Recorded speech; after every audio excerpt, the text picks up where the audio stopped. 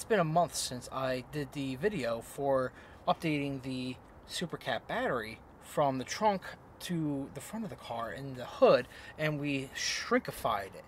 So today's video, since it's been about a month or so, it's been running great.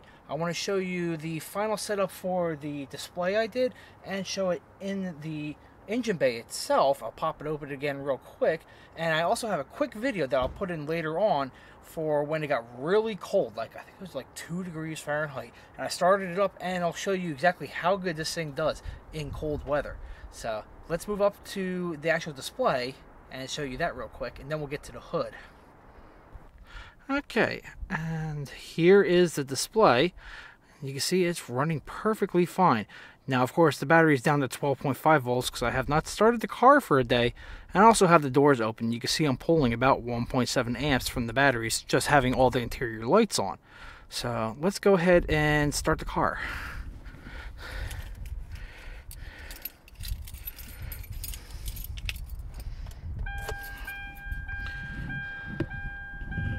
Let's see if I can do this at the same amount here.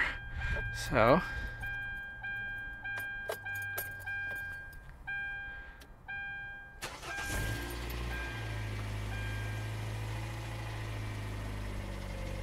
you see it running perfectly fine. Then again, you can see it's actually 46 degrees outside right now. That battery's still warming up inside the engine compartment. So now that you see that this runs perfectly fine here, let's show you a quick clip of when it was 2 degrees Fahrenheit, and then we'll go back to the engine bay. Good morning, everyone. It is Sunday, January 7th, 2018. And this is about as cold as it ever gets in Delaware. It should be 3 or 4 degrees Fahrenheit right now. So let's give this a shot. Let's unlock the car. Okay. Let's see what the battery says.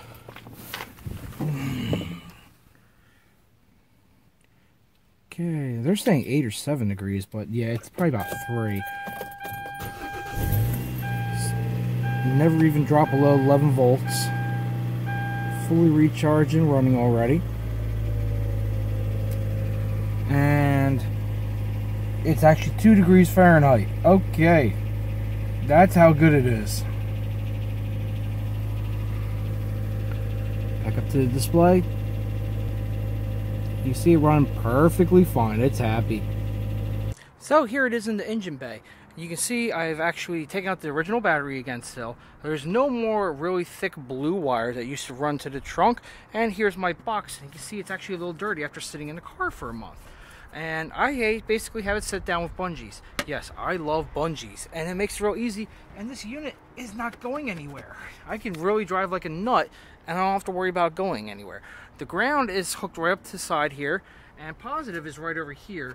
I do have a piece of cardboard right now because I don't want the positive to touch the metal frame for the computer. I do need to improve that a little bit, but basically this is done. There's just a few little things I need to do.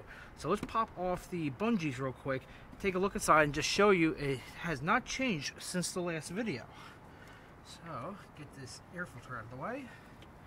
There's one.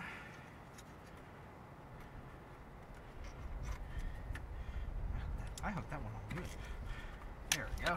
1 and 2. Let's get these out of the way for a moment. And let's pop it open. There's 1 clip. 2 clips.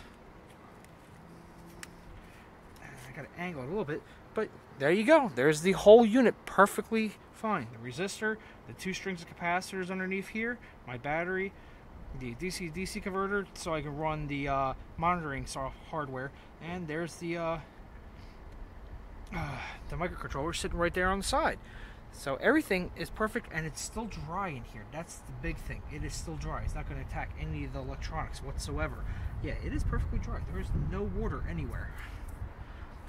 Now again, as I said before, no one actually has to do this monitoring and make it massively complicated if you don't want to. All you need is a good case to protect the unit itself. You need the battery, the capacitors, and the charge limiting and discharge limiting resistor, and you have a working system. You don't need all this extra stuff. That's just for me. Okay, so design-wise, I'm pretty much going to call this project done. The design works perfectly fine. The implementation works pretty good. The only thing I might change is the way the power comes out of the units. Those little round regular battery connectors don't like to grip on too well, so I might end up actually bringing the wire straight out and just directly connecting the wires, but that's inconsequential for the main design of the unit. It is done. Basically all you need is supercaps, a lithium iron phosphate battery, usually around 10 amp hours for a regular 4-cylinder. You might want to go bigger if you got an 8-cylinder, or definitely bigger if you have a diesel. And a current limiting charge and discharge resistor in between the battery and the supercaps, so this way you don't overstress the lithium iron phosphate. Remember, the supercaps are supposed to be doing most of the work. The battery is just there to handle the parasitic loads. So usually around 1/10 of an ohm is great. If you have any other questions or comments, go ahead and leave them down below. Otherwise, the only other videos I'm going to do on this is maybe 6 months and 1 year, just for a longevity test, and it'll be a 2 or 3 minute quick video saying, hey, it still works, or oh crap, something went wrong.